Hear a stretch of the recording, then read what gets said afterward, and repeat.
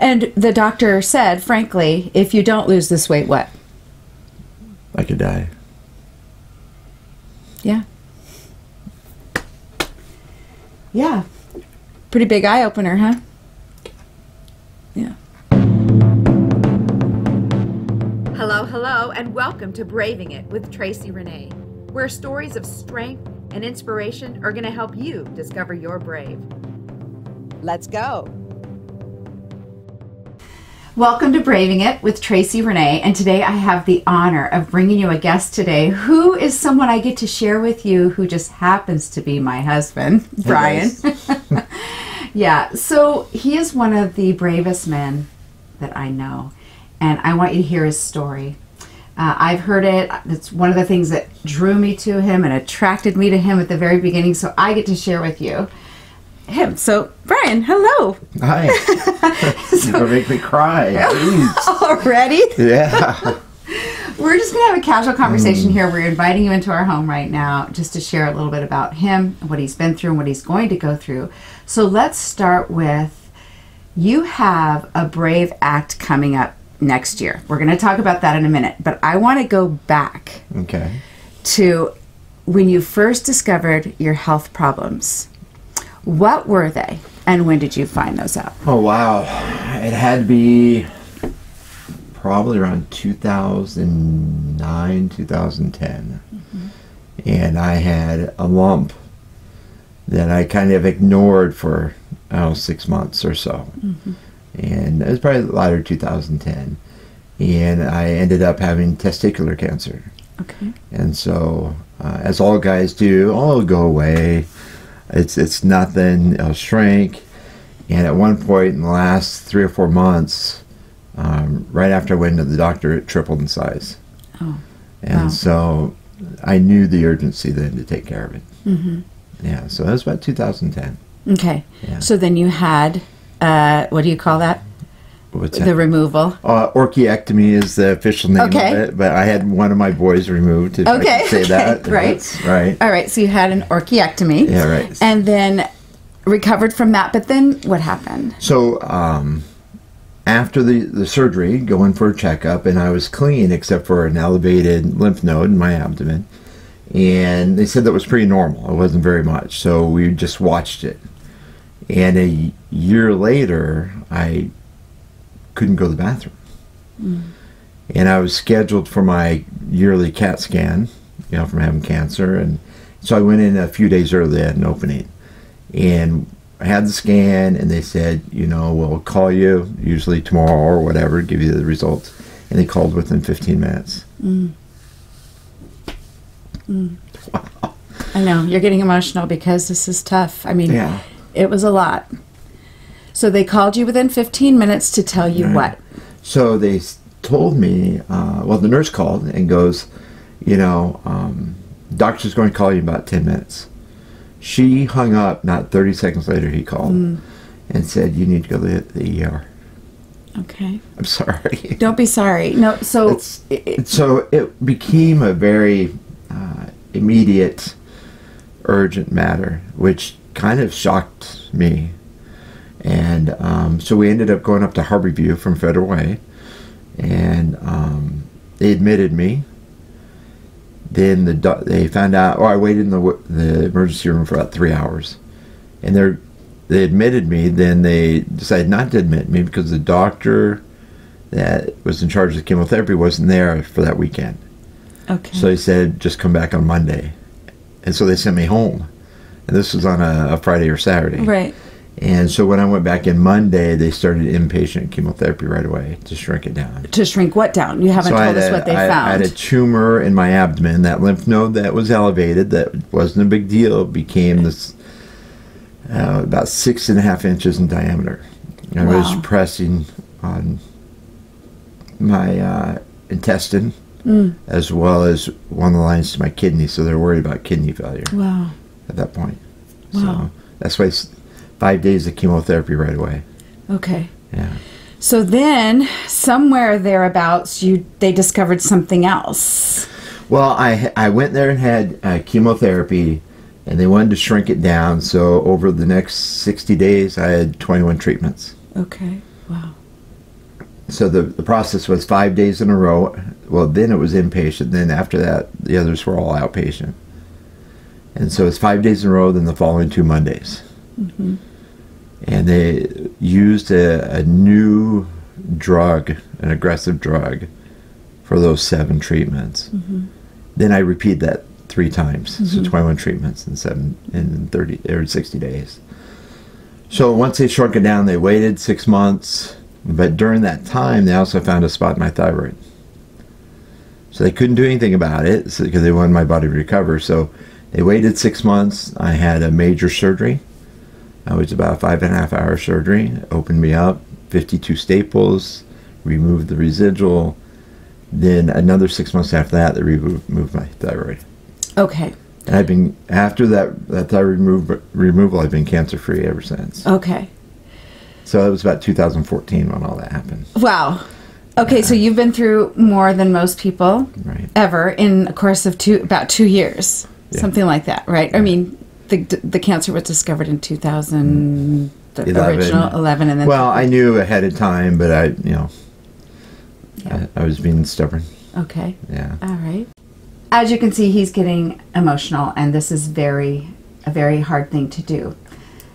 I'm not going to stereotype, but most men typically don't share real vulnerable things like this. So, Brian, why do you feel it's important to share this story? Before we go any further, why do you think it's important to share? Well, there's something I learned while going through the inpatient chemotherapy. Mm-hmm. In fact, day 2 they brought a round of med students and wanted to see if they could poke and prod and ask me questions. I said, sure, and go ahead.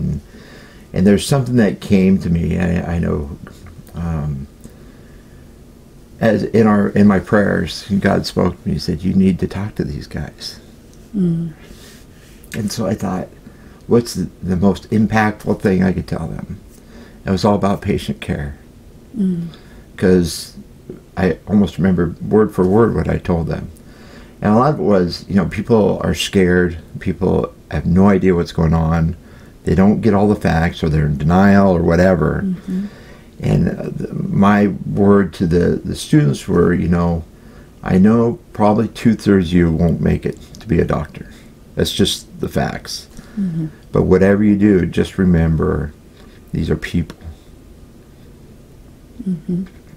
And everybody's got, in my opinion, every soul is of great worth, and people are scared and have no idea. I think sometimes in the medical profession, you don't get treated that way. You get treated coldly. Mm-hmm. And so I think that was, to help and advocate for other people, I think became very strong in me then. Yeah. Yeah. So it's important to share, to be vulnerable, to go through this process. Yeah. So, yeah. Well, I appreciate it. I know you're vulnerable with me, but it's another thing to share it with the world. So thank you. Right. Okay, so after you had the 52 staples, they removed the cancer from your abdomen. Yeah. It leads us up to where you are in your life today. Tell us what happened after that. Well, after that, I'd gone through a divorce at the time. About 3 years afterwards, it was finalized, and went on my own. And as I was healing from the surgery, I felt a pinch in my abdomen, and it progressively got worse over the years.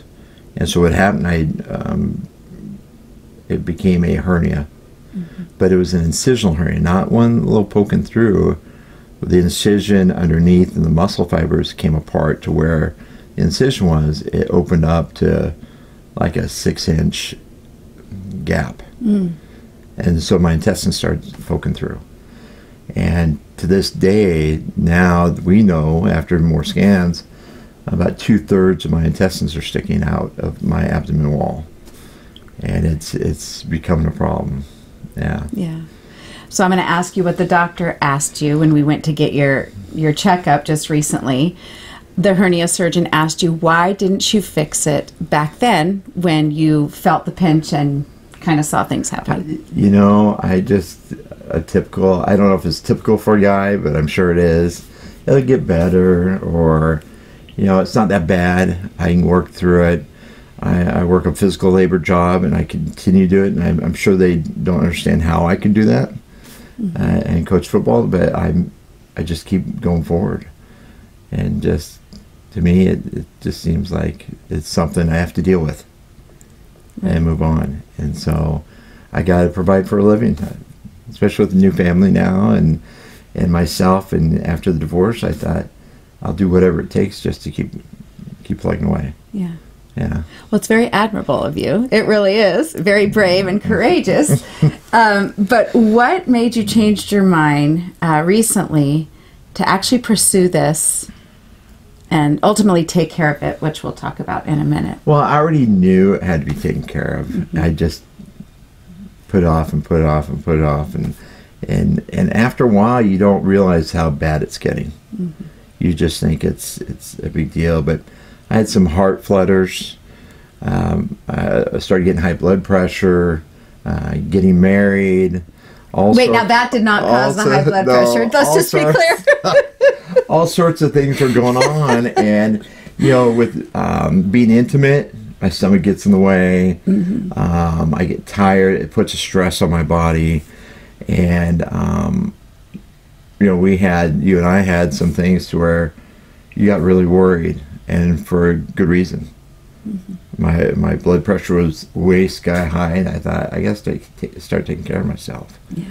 And so I went 6 months trying to find the right doctor, round and round, from my provider to a referral to the Cancer Care Alliance to back to my doctor for about 6 months before we found the right person. Yeah. Right doctor, and that was definitely a godsend for sure. Yeah. So don't give up on that if you're in that process.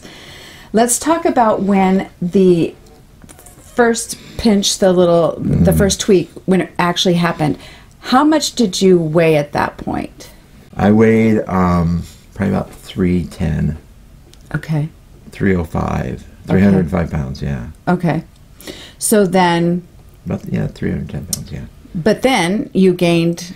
a lot of weight. Okay. What was your highest weight? 365 pounds. Wow. Yeah. Okay. But at that point, you have this thing happening. Right. But you couldn't really notice it. Because I was heavy, yeah. Because it was kind of covered with the extra. Yeah, I just didn't realize how much it was coming out, right. Right. Until I started losing weight. Yeah. And get in shape. And my job, I worked before I met you, was at a lumber yard.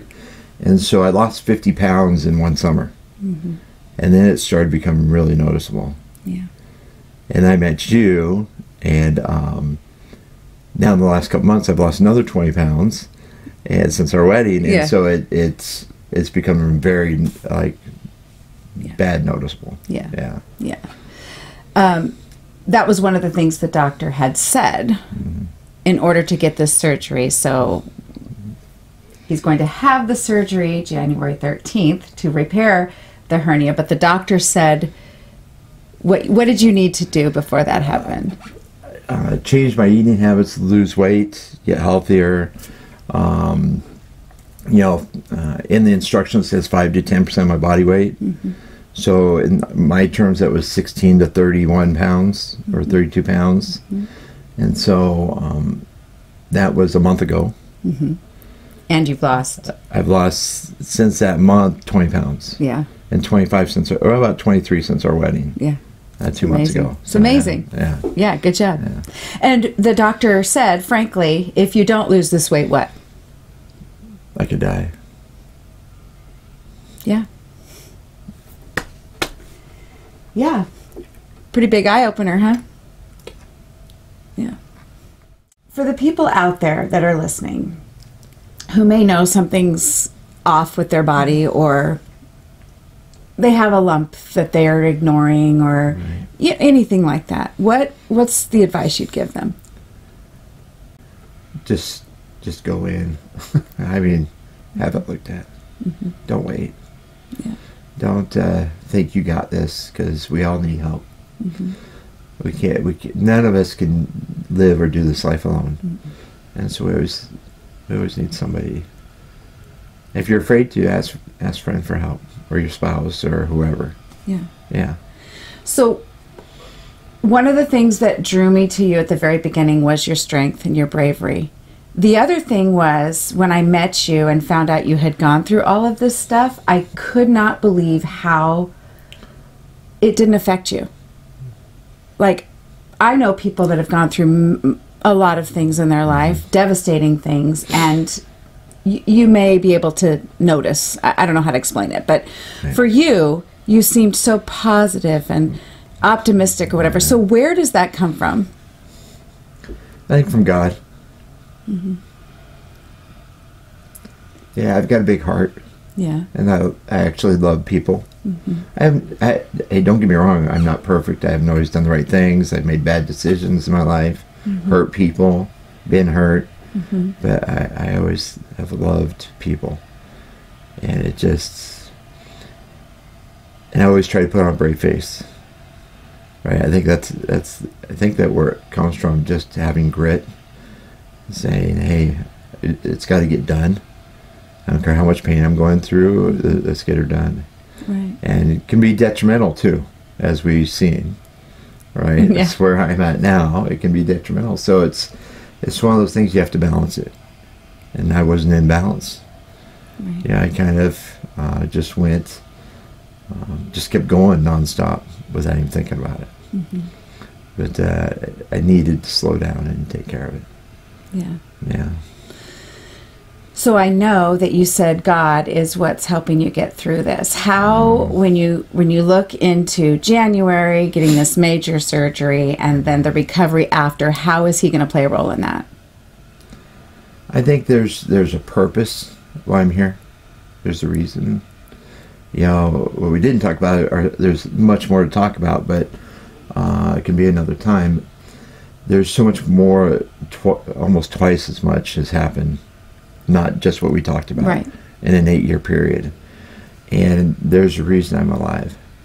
There's a reason I'm here. And, you know, there's been really drastic circumstances where I've actually felt and heard Him. Yeah. Sorry, but it's just overwhelming. Yeah. That there's somebody out there that's got me. Not just my wife, but our Creator that has got my back. And so there's some purpose why I'm here that I'm still working on finding out.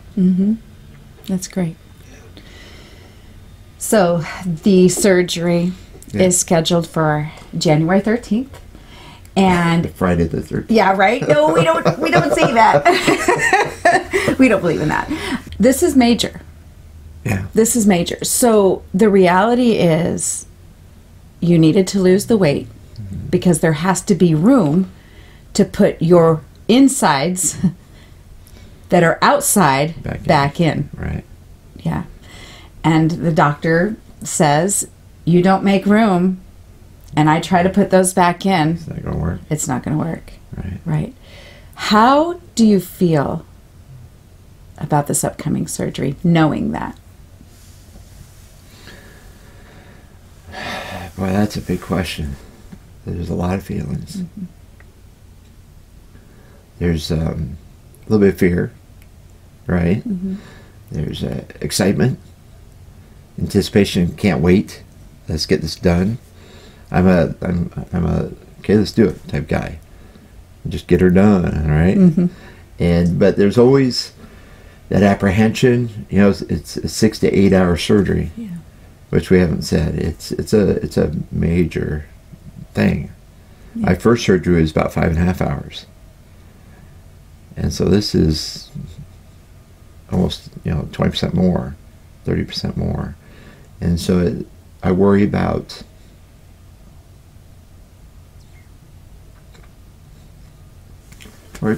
my family. I think because I don't want them to worry. I don't want you to worry. Because I'll be okay. But what goes on when I'm asleep and not there, I'm sure is just, I don't know if heartbreaking's the word. But fearful. Yeah. Yeah. But we've got this. God's got this. And I'll be okay. it's just a lot to go through. Yeah, it is. Yeah. And I do appreciate you being so vulnerable. And what you know and what you guys may not know is that I have a huge faith in Jesus too. And I know he's got you, he's got us, he's got this whole thing. And he will be with me when you're asleep. Right. So you don't have to worry about me, you know. Thank you. Absolutely. For sharing. And we would love for you to join our journey, Brian's journey.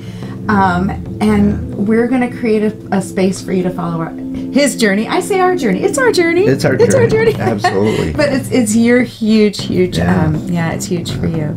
I'm just along for the ride and to encourage you. But we're going to share a link where you can follow all along the way and his recovery and everything, progress, to send him well wishes and prayers. And we just thank you for this time. And I'm so proud of you. I think the biggest thing is, we can be brave all we want. You know, my podcast is called Braving It. But you know what? Sometimes there is fear that creeps in. You know, we are human, but we just got to know what to do with it. Right. And trust and have a faith that gets us through. So one last thing you want to say, everybody, before we leave? I think it's just, anytime, don't be afraid. You try to be brave, like you're saying. Don't be afraid to be vulnerable. I once talked to a guy and I said, vulnerability, you've got to be vulnerable. Otherwise, you just are closed off your whole life.